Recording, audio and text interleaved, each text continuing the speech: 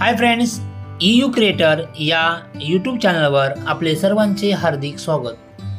Friends, आज आपण या व्हिडिओमध्ये सेतु अभ्यास 2023 इयत्ता 8वी विषय गणित आणि त्यामधील दिवस दुसरा अभ्यासणार आहोत। तुम्ही जर या चॅनलवर नवीन असाल किंवा चॅनल सबस्क्राइब केलं नसेल तर चॅनल सबस्क्राइब करा, लाईक करा, तसेच शेअर करायला विसरू नका। आजचा घटक आहे बैजिक राशी। थोडं समजून घेऊया। खालील बैजिक राशीतील सगुणक व चळ ओळखा। ही बैजिक राशी या ठिकाणी आपल्याला दिलेली आहे। कोणती बैजिक राशी? 7xy। यामध्ये जी अक्षर आहेत, इंग्रजी अक्षर, त्याला आपण चल म्हणतो आणि संख्याला काय म्हणतो आपण? सगुणक। म्हणजे यामध्ये चले कोणते आहेत? दोन चले आहेत, x आणि y। ही काय? x आणि y ही चले आहेत। चले कुठले आहेत? x, y। आणि सगुणक किती आहे? 7। संख्या कोणती आहे? 7। ओके, चल आणि सगुणक कळले? ओके, ज्या पदातील चले व त्यांचे घातांक समान असतात त्यांना सजातीय पदे असे म्हणतात। आता या ठिकाणी खालील पदांमधून सजातीय आणि विजातीय पद ओळखा। या ठिकाणी 6m आणखी कुठे आहे? हे, म्हणजे ही आहेत सजातीय पद, कारण का चल समान आहेत। नेक्स्ट या ठिकाणी बघा x वर्ग, इकडे x वर्ग, हा हे पद आणि हे पद समान आहे, कारण चल आणि त्यांचा घातांक पण काय समान आहे। तसेच 9y वर्ग आणि 9y वर्गला दुसरा चल कुठले सजातीय सांगता येणार नाही, मग ही झाली विजातीय पदे, ही विजातीय आहेत। ओके, नेक्स्ट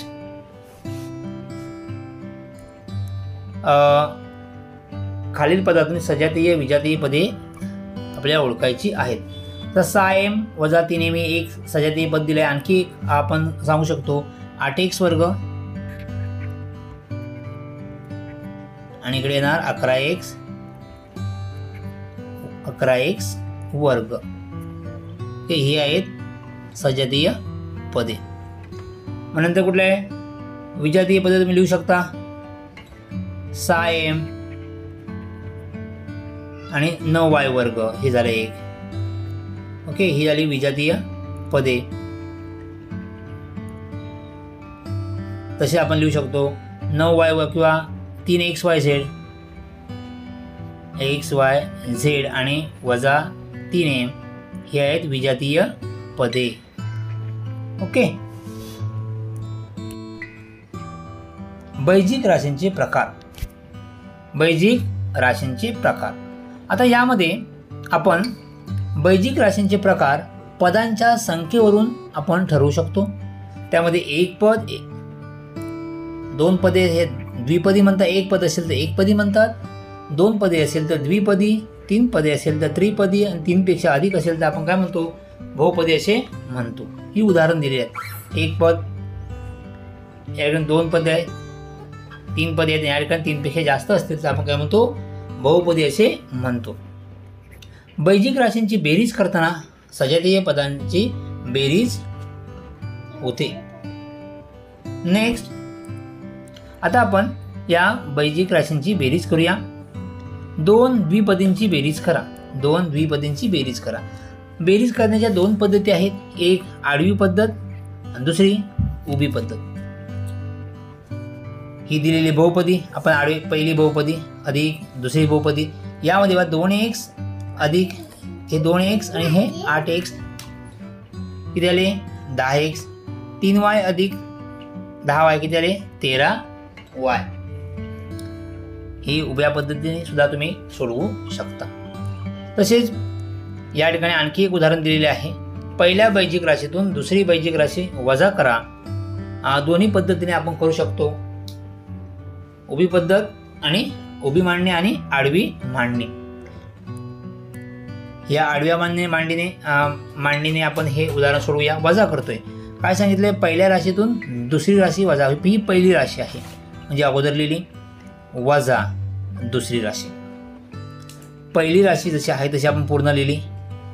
आता या कंसाच्या बाहेर चिन्ह वजा आहे आणि कंसाच्या बाहेर चिन्ह वजा असेल तर आतील चिन्ह काय होतात? बदलतात।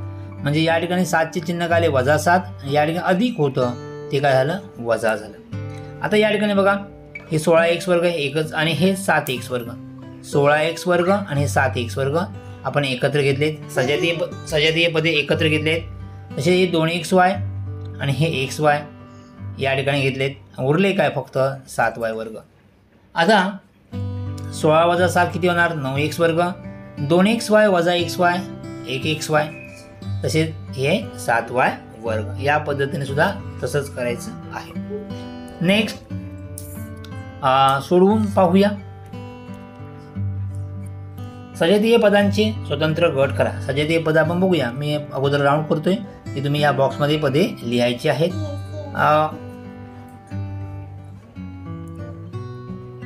हे बघा 10 mn. नेक्स्ट हे एक आहे, ही सजातीय पदे आहेत. ओके, एक जोडी झाली. तशी दुसरी जोडी बघूया आता कुठली येते. XYZ आणखी कोणतं आहे? ओके, XYZ आणि ही 12XYZ ही सुद्धा सजातीय पदे. XYZ वजा 9XYZ 12XYZ ही आहे सजातीय पदे. कळले? पहिले कोणतं होती? ही एक जोडी आहे. नंतर ही 3 एकत्र येणार सजातीय पदांमध्ये. आणखी कोणते येतील तर x वर्ग y वर्ग नाही, mn वर्ग ते पण नाहीत. या ठिकाणी 9y. ओके, ही एक आहे आणि हे एक आहे.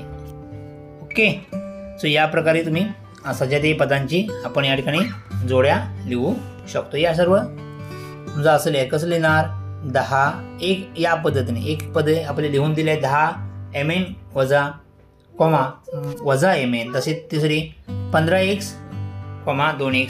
यापैकी बाकी जोड्या तुम्हाला लिहायच्या आहेत. ही जोडी आपली इथे राईट 15x आणि ही सुद्धा 2x ही सजातीय पदांची जोडी आहे. नेक्स्ट दुसरा प्रश्न. एकपदी, द्विपदी व त्रिपदी राशींची उदाहरणे खालील तक्त्यात लिहा. काही उत्तरे दिलेली आहेत. एकपदी तुम्ही काही घेऊ शकता. 10 x y 5 p q झालं एक पदी. 5x घेतला तरी no problem. Okay. द्विपदी x plus y p minus q. 2 पदे असते त्याला काय म्हणतो आपण? द्विपदी म्हणतो. काही घेऊ शकता तुम्ही. 3 पदे x स्क्वेअर प्लस xy अधिक y स्क्वेअर. कळले? नेक्स्ट घेऊया आपण m स्क्वेअर किंवा m क्यूब. काही घ्या. m cube plus 3mn plus n. चालेल. आता या ठिकाणी बहुपदी तुम्हाला लिहायचे आहेत. या जरी सहगुणक जरी चेंज केले आपण, या सहगुणक दिलेले आहेत त्याऐवजी दुसरे सहगुणक घेतला तरी आपल्याला ती वेगळी बहुपदी तयार होते. m आणि n याच्याऐवजी तुम्ही xy ही चल वापरून तुम्ही बहुपदी या ठिकाणी तयार करू शकता. फक्त किती पाहिजेत पदे? या 3 पेक्षा काय पाहिजे? पदे जास्त असली पाहिजे. 5 पण चालतील, 4 चालतील, 5 चालतील, 6 पदे असले तरी चालतील. त्याला आपण काय म्हणतो? बहुपदी असे म्हणतो. त्यानंतर तिसरं, बैजिक राशींची बेरीज. ही पहिली बैजिक राशी, ही दुसरी बैजिक राशी. बेरीज करताना आपण काय केलं आहे? पहिली बैजिक राशी पहिल्या कंसात, दुसरी दुसऱ्या कंसात आणि मध्ये काय चिन्ह अधिक दिलेलं आहे. ओके. नेक्स्ट आता यामध्ये सजातीय पदे एकत्र केले आहेत. कुठले आहेत सजातीय पदे? या ठिकाणी 6a अधिक 4a लिहू शकतो. या पहिल्या कंसात 6a अधिक, आता मी कंसात लिहित आहे, तुम्ही कंसात लिहायचे आहेत. ओके. मी बाजूला लिहितोय 6a अधिक आणखी कुठे आहे ते या ठिकाणी आहे 6a अधिक 4 ही पहिल्या कंसात येतील. दुसऱ्या कंसात काय येणार b 5b आणखी b कुठे आहे या ठिकाणी 15b ही दुसऱ्या कंसात. ओके. आणि उरलेले कुठले आहे वजा 4c आणि वजा 8c हे दुसऱ्या कंसात. हे पहिल्या या चौकोनात लिहायचे हे पहिल्या कंसात चौकोनात, हे दुसऱ्या चौकोनात आणि हे तिसऱ्या चौकोनात. आता शेवटला काय येणार 5a अधिक 6a अधिक 4a किती होणार 10a. ओके. 5b अधिक 15b 20b आणि वजा 8 वजा 4 समान चिन्हांची बेरीज 8 आणि 4 12 आणि बेरीजला समान चिन्ह म्हणजे 12c हे पहिल्या राशीचे उत्तर आहे. कळलंय तुम्हाला. नेक्स्ट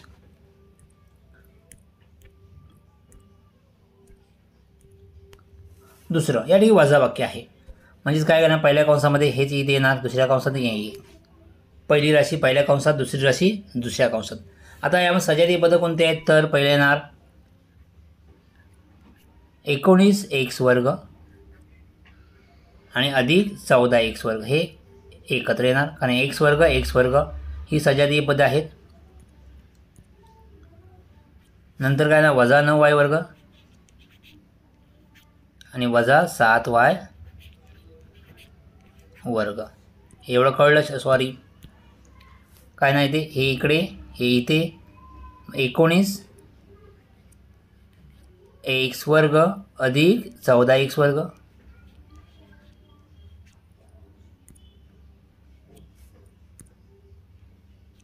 नंतर वजा 9y वर्ग आणि वजा 7y वर्ग. आता काय 14 अधिक 19 बेरीज करा. 14 19 आणि 4 23 आणि 33x वर्ग वजा 9 वजा 7 समान चिन्हाची बेरीज 9 आणि 7 16 बेरीजला समान चिन्ह म्हणजे की 16y वर्ग. कळले तुम्हाला. ओके. नेक्स्ट चौथं खालील बैजिक राशींची वजाबाकी करा. त्यामध्ये पहिलं आपण सोडवूया 5x अधिक 4y अधिक 7z आणि दुसरं आहे x अधिक 2y अधिक 3z. ही पहिली राशी या कंसामध्ये, ही राशी या कंसामध्ये लिहायची. त्यानंतर पहिली राशी जशी आहे तशी आपण लिहून घेतली. आणि दुसऱ्या राशीच्या बाहेर चिन्ह कोणतं आहे वजा आहे, म्हणजे एक्सला चिन्ह काय ना वजा x. हे पण अधिक 2y आहेत, इथे अधिक 2y ते काय होणार वजा 2y. हे अधिक 3z आहेत ते काय झाले वजा 3z. कळले. दुसऱ्या कंसातील चिन्ह काय होतात पूर्णपणे बदलायचे. आता या ठिकाणी सजातीय पदे एकत्र घेऊया. म्हणजे कुठले येणार 5x तर या ठिकाणी 5x वजा x नंतर 4y वजा 2y अधिक 7z आणि काय उरलं आहे वजा 3z. ओके. आता या दोघं वजाबाकी करा. 5x वजा x 4x 4y अधिक 2y 4y वजा 2y अधिक 2y 7z वजा 3z अधिक 4z हे उत्तर आलं. नेक्स्ट आणखी एक उदाहरण सोडवूया.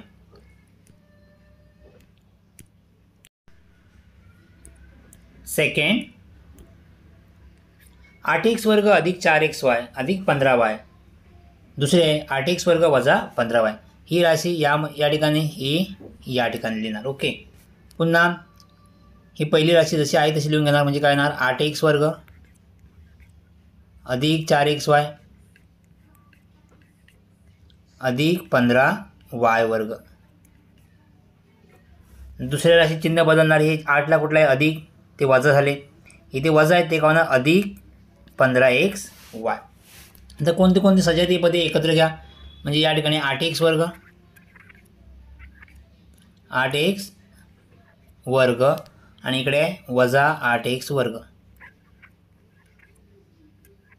इकडे पण 8x आहे, इकडे पण वजा 8x वर्ग. नंतर कोणते आहे बघा xy या ठिकाणी 4xy आहे आणि तिकडे अधिक 15xy आहे. ओके, आता काय उरलं? y वर्ग. कोणते येते? 15y वर्ग.